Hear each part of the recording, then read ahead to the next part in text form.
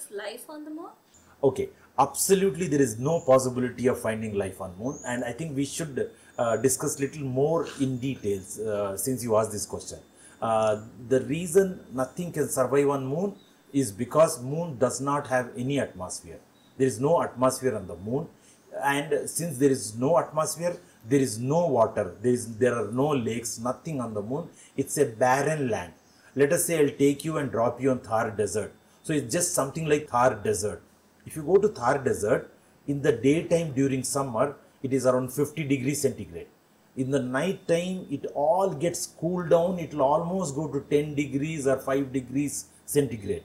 On the moon, it is slightly different. First of all, you don't have atmosphere, no nitrogen, no oxygen, nothing. It's vacuum, so no life can survive. And the temperature on the moon is, if you look at the sun, when the moon is exposed to the sun, the temperature is around 100 degrees or so. It's almost boiling in the daytime of the moon. When the sun sets on the moon, on the night time, it is almost minus 120 degrees centigrade.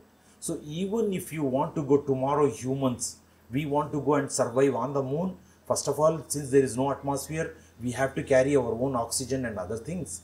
And then we also have to bear this huge temperature change. So not only there is no life on moon, surviving on the moon is also very, very tough. You can only survive as long as you have your oxygen stored with you.